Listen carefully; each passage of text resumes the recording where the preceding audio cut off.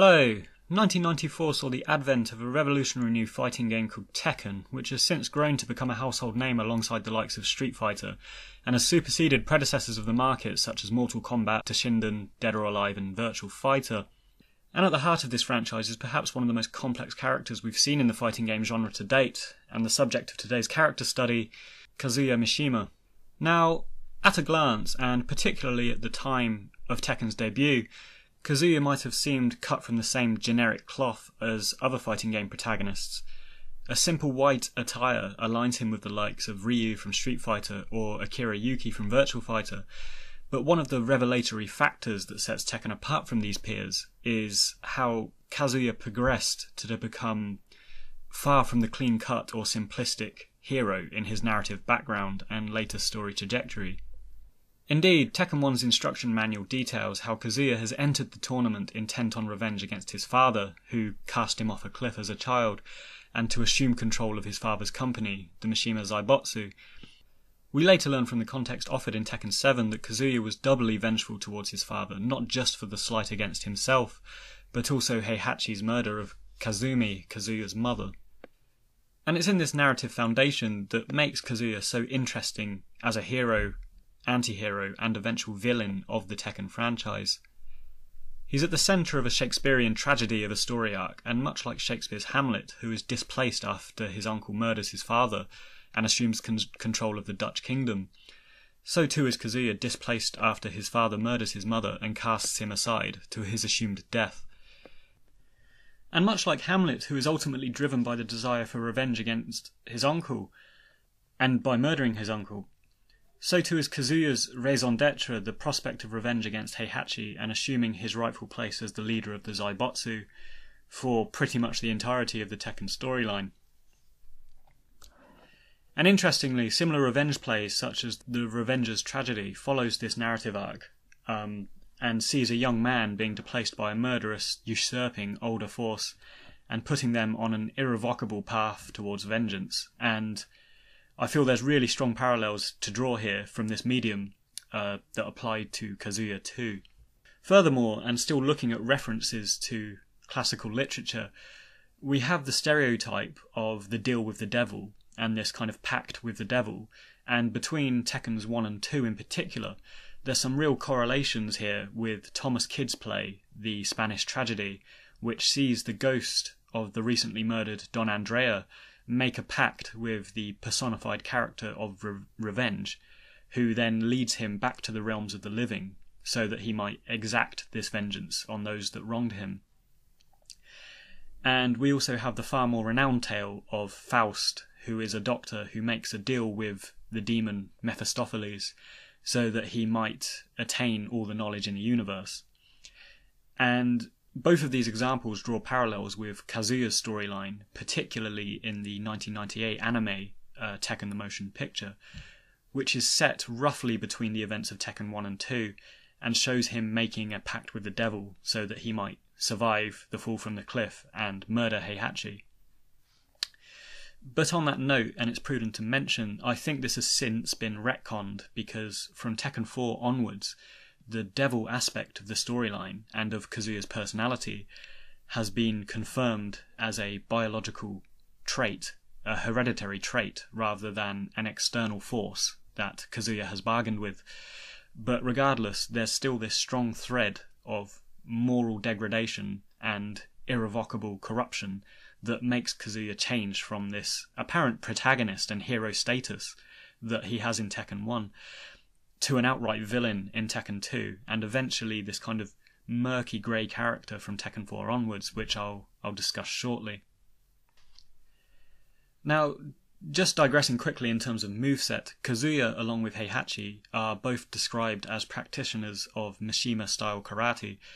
and this sees a balance of power and fluidity that can be closely associated with the real-life style of Shotokan karate. And I think this is best glimpsed in their respective stances, which sees their legs planted wide, allowing for strong punches and hip movements, which Shotokan karate accentuates and promotes quite heavily. And this is particularly prevalent when looking at Heihachi, as there's also the recurring motif of the tiger on Heihachi's outfits and also sometimes in his stages, which is the official symbol of Shotokan karate as well. So, turning to first Tekken 1, we see the blueprint for Kazuya's fighting style, which would go on to be fine-tuned in later installments, but there's a good balance of maneuvers that lean towards strong punching combos here, and again, like every other character in these early days, we saw his moveset being quite limited, but there was enough to make him interesting and distinguish him from other characters in the roster as well, I think. In terms of aesthetics, Kazuya was shirtless in Tekken 1 with red sparring gloves and torn-up trousers, and these prevail as one of his primary outfits right through to today, although he has the addition of some flame patterns on his current outfits. His second outfit in Tekken 1 was a more casual denim vest combo, which conveys a sort of down-and-out lone wanderer image of him, having been displaced from his home and his fortune, obviously in the events of his childhood. So there's some kind of narrative conveyed in his outfits as well, which later I'll get onto Tekken 2, but we see this kind of transition when he attains the wealth of the Zaibotsu and has this kind of purple tuxedo that he starts wearing instead. So, in terms of story, Kazuya comes to Tekken 1 very much in the guise of a hero, or at least an anti-hero. He adorns the cover art and is clearly positioned here as the primary protagonist, and Heihachi, by comparison, is cast as the evil and ominous antagonist that we only meet once we get to the final stage. However, it's clear even in these early days that the Tekken scenario writers knew where this story was going to be heading, because, of course, the Devil character palette was available for Kazuya as a secret, unlockable attire. And as the canonical ending video in Tekken 1, Kazuya manages to dispatch Heihachi and assume control of the Mishima Zaibotsu. And this is how, kind of shifting into Tekken 2 here, we see the second phase of his character arc begin to emerge, which is that of a villainous dictator. And in the context of the time, in terms of fighting games and games in general, this was really interesting to see, because Tekken 2 saw Heihachi assume the position that his son was in for the first game, and it was almost as bizarre as seeing, the comparison would be seeing M. Bison from Street Fighter somehow becoming the hero, and Ryu somehow becoming the bad guy. But this was the brilliance of Tekken, and this still is the brilliance of Tekken and its kind of ongoing story arc, because we see Kazuya in Tekken 2 as an unlockable final boss, alongside his devil counterpart. Now, interestingly, and just noting back to the Tekken anime and potential retcon of the devil character I mentioned, Kazuya's ending FMV in Tekken 2 sees him physically defeating the devil, which indicates that at least early on, perhaps, the devil character was intended to be a external force that Kazuya had bargained with in this pursuit of revenge. But again, it seems to have become an eventual genetic bloodline thing rather than an external being in later games. So again, I'm not 100% sure whether this is canon storyline. But again, we've seen the devil as an external force, but later kind of ingrained as an aspect of Kazuya's character and genetic makeup. Now, just noting back to Kazuya as a tragic figure, we see this tragic storyline and this tragic demeanour develop through his aesthetics and stage in Tekken 2 too. And he's wearing this purple suit, indicating that he's, attained his wealth and position finally. And his stage is a grand, sprawling, carpeted hall that we can probably assume is the penthouse office of the Zaibotsu or some equivalent thing like that. But more pressingly, I think Tekken 2 conveys this moral downfall and this succumbing to the devil and evil beautifully by his stage theme, which is called Emotionless Passion. And I've mentioned in earlier videos regarding Tekken that the first 3 games had the more dramatic edge to them, which later gave way to comedy and slightly more lighter and more ridiculous storylines, particularly with secondary and non-canon endings and characters. But these closing moments of Tekken 2's arcade mode were perhaps the best example of where the potentially dark storyline and dark direction of this series, embodied by Kazuya,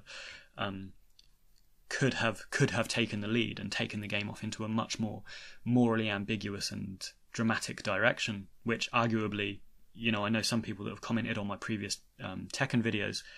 have suggested perhaps it should have gone in. Now, events regarding Jun Kazama and Jin's conception at this point in Tekken 2 are left largely untouched by Namco, but Tekken the motion picture, just kind of relating back to that anime, goes some way towards filling in the blanks and posits Jun as a character that strove to see the good in people, and particularly the good in Kazuya, and attempted to expel these demonic forces within him. And the movie closes with Kazuya saving Jun, and thus fostering this relationship which would lead to Jin being born, and later the events of Tekken 3. However, Heihachi's defeat of Kazuya, which is the canonical ending of Tekken 2 and is responsible for Kazuya's absence in Tekken 3, leaves the particulars of the storyline and the chronology of this situation quite unexplained. But suffice it to say, Kazuya is absent from Tekken 3 because Heihachi's thrown him into a volcano, and it's not until sometime later, when G-Corp eventually recover him, that Kazuya is revived and capable of controlling these demonic powers, which leads into Tekken 4. Now, Tekken 4 opens with quite an action-packed resumption of Kazuya in the story, as we see him, kind of surviving an assassination attempt, and quite out of character for him, we see him holding a firearm, which, interestingly, he doesn't actually use while he's taking out these Tekken 4 soldiers. So, in terms of the story, he then assumes control of G-Corp, which prevails up into the events of Tekken 7, and he's still kind of jostling for power for both G-Corp and Heihachi's Zaibotsu in this kind of dictatorship and world domination that he seems to be striving for here. So, with Kazuya resuming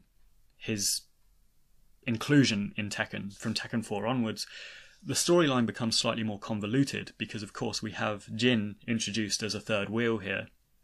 or rather, Kazuya introduced as a third wheel, which had formerly been this Kazuya versus Heihachi feud. But where Kazuya and Heihachi are relatively immoral people, vying for power for entirely selfish, megalomaniac reasons, Jin and his inclusion to the series is a very interesting ray of hope sort of character, and sort of this delayed protagonist of the series almost, who's just inadvertently cursed with this bloodline from his father. And on this note, I think it was quite wise for them to push Jin and Lars into a secondary storyline, particularly in the events of Tekken 7, because at this point the Heihachi and Kazuya feud desperately needed some sort of conclusion, in light of all these additional characters being introduced. Now, in terms of commands, Tekken 4 sees Kazuya's moveset being greatly embellished with fluidity of handling and combinations being improved to a massive degree. Much of his current moveset is established here, while still retaining the essence of his power punches and, these combinations that are established in the first two games. The ending to Tekken 4 also segues neatly and almost immediately, in fact, into the events of Tekken 5, where we see Kazuya and Heihachi ambushed by Jax at Honmaru. And this event is really neatly replicated and playable in Tekken 7, I might add. And on the note of Tekken 5, actually, Kazuya's ending, although non-canon, speaks volumes about the ongoing degradation and internal conflict of his character, and it's one of the things I really actually liked about Tekken 5. So we see him cradling his dying grandfather, Jinpachi, and while he's doing this, he kind of briefly has flashbacks and reminisces about his childhood, where we see him playing or training with Jinpachi, and there's this sort of glimpse of innocence that Kazuya once had that we haven't previously seen in the game at all. But interestingly, for this ending FMV, it's quickly stifled and pushed aside by this demonic force within him, and he remorselessly executes his grandfather with this jab to the neck, which I think speaks volumes about Kazuya and the trajectory of his character and this ongoing tragedy and conflict of his character. Now, much of Tekken 6 sees Kazuya's attention turned towards his son Jin, and Jin by this point has been established as a sort of cursed hero, And much like Kazuya, he carries this devil gene around with him, but utilizes it towards a greater good, or at least destroying a greater evil. Kazuya, on the other hand, has come to embody this greater evil, and has essentially stepped into the villainous shoes of his father. And it's this kind of ongoing generational cycle where, the son replaces the father and becomes the enemy, and it's, really quite interesting how they do that. And the Tekken 6 plot brings not only Jin, Heihachi and Kazuya to the forefront of the story, but also Lars and the adopted brother Li Chao-lan, who has previously only featured as a kind of sub-boss material. And we also, of course, have Azazel as the obligatory supernatural element. And as such, I think many think that Tekken 6 started to lose some of its cohesion around this point, and some of its focus. And I think this is probably why Namco wisely opted to focus the entirety of Tekken 7's main story on resolving this increasingly tangent plotline with regards to the Mishima clan. Now, Tekken 7 was great in terms of narrative, particularly when it comes to Kazuya and Heihachi. We see most of the story from Heihachi's perspective as he's shifted into this strange protagonist status. And I actually felt quite sympathetic towards him once the story of Kazumi unfolds. But interestingly, although posited as the main antagonist, the story is not entirely without sympathy for Kazuya either. And one can't help but wonder whether Heihachi's decision to cast Kazuya off the cliff initiated the entire horrible sequence of events that Kazumi had warned him about in the first place. Indeed, just relating back to tragedy, and particular Shakespearean tragedy, it reminds me a lot of the play Macbeth, and how at the beginning of the play, 3 witches visit Macbeth and tell him that he's going to become king. And what this does is prompt a series of events wherein he and his wife start murdering people, and they murder their way up towards the throne and become king and queen. Which probably wouldn't have otherwise happened if the witches hadn't visited him and told him he was going to be king in the first place. So it's got this horrible sort of tragic fate kind of attributed to it. Now, until Tekken 7, we'd only read about the events of Kazuya being thrown off the cliff as a child, and we also see it take place in the Tekken anime. And in terms of historical context and building the finality of the story, it was a really good decision, I think, by Namco to take this event and put it as a interactive aspect of the game, the game's story mode. And we also saw various flashbacks about the cyclical series of events that took place, where we have Heihachi and Kazuya throwing each other from high places, basically, in an effort to assume control of the Zaibotsu and, by extension, the world. And much like Star Wars, I think, Tekken has a strong sense of heritage and lineage, with family ties and bloodlines and repeating histories making up the backbone of the core storyline. And again, Tekken 7 is significant because it closes a chapter of this cycle by killing off Heihachi, but also perpetuates another one by allowing Kazuya to assume, once and for all, the role of antagonist, and his son Jin, by extension, assumes the role of the hero. The epilogue sees Li Chao-lan, Lars and Jin, who are basically the remainders of the Mishima family, standing together, and it makes this theory seem all the more likely that future installments are going to see an aging Kazuya edging deeper into the evil and depravity, of this cursed blood and this megalomaniac sort of attitude he seems to have adopted. Now, just to note finally on the death of Heihachi, which I will likely cover in a Heihachi-specific video,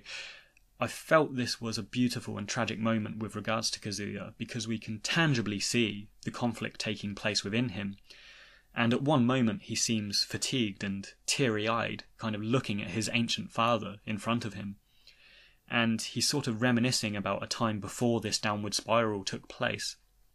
But it's remarkably short-lived as a moment, and as we see flashes of Heihachi throwing him from the cliff appear once more, he musters this deep-seated hatred and delivers a a killing blow to his father. And I think this is significant, and it's prudent to note just how passionately Kazuya must have felt at this moment, because Heihachi managed to defeat Kazuya in his devil form, his superior supernatural form. But he was ultimately killed by the human form of Kazuya, and it was this hatred that actually delivered the killing blow to Heihachi rather than, some supernatural strength. And just a final significance to this fight is Kazuya reiterating Heihachi's line, which is, "A fight is about who's left standing, nothing else." And Heihachi states this after telling his Kazumi story, and it seems to indicate that family ties and lingering emotions and that sort of thing are there, but they must be pushed aside when it comes right down to the bare bones of this struggle for survival. And it perhaps indicates that Kazuya, in his heart of hearts, deep down, cannot hate his father, but he knows he simply cannot coexist in a world alongside him, and it's almost a catch-22 situation that he has there. So, looking to the future of Tekken 8 and beyond, I think it's likely that Kazuya has shifted firmly from an anti-hero and morally ambiguous character firmly into the role of an antagonist, and unless some external force comes along which threatens humanity at large and, would force Kazuya to be aligned perhaps with, Jin and people like that, I think we can probably assume that he is going to be, featured as the game's main antagonist for the next couple of installments at least, onwards. Anyway, thank you for taking the time to listen to this, and if you like my content, please don't forget to subscribe, share, and also feel free to drop me a comment, as I'm always up for discussing these games and these characters that I opt to discuss here.